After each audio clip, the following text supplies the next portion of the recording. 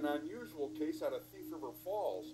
According to court documents, on September 3rd, officers were dispatched to a report of a shirtless male walking in circles, stepping into traffic, and hitting vehicles south of the VFW.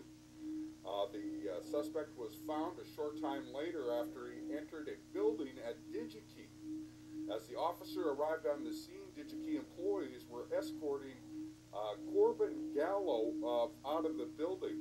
He allegedly dented the hood of a pickup in the parking lot, causing an estimated $1,200 in damage.